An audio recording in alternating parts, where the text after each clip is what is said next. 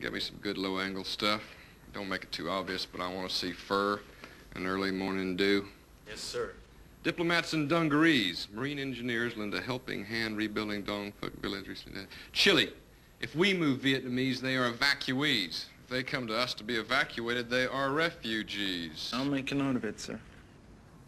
NVA soldier deserts after reading pamphlets. A young North Vietnamese Army regular who realized his side could not win the war deserted from his unit after reading Open Arms program pamphlets. That's good, Dave. But why say North Vietnamese Army regular? Is there an irregular? How about North Vietnamese Army soldier? I'll fix it up, sir.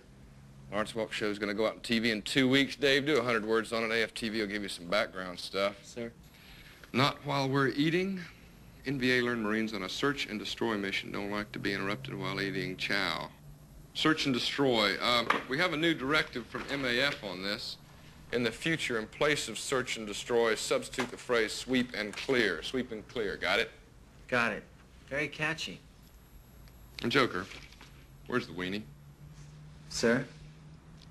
The kill, Joker, the kill. I mean, all that fire, the grunts must have hit something. Didn't see him.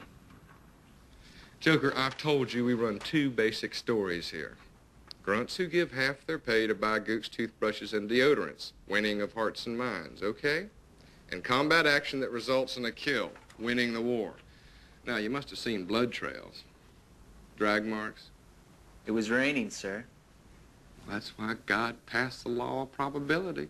Now, rewrite it and give it a happy ending. Say, 1 killed. Make it a sapper or an officer. Which? Whichever you say. Grunts like reading about dead officers. Okay, an officer. How about a general? Joker, maybe you'd like our guys to read the paper and feel bad. And in case you didn't know it, this is not a particularly popular war. Now, it is our job to report the news that these why are we here civilian newsmen ignore.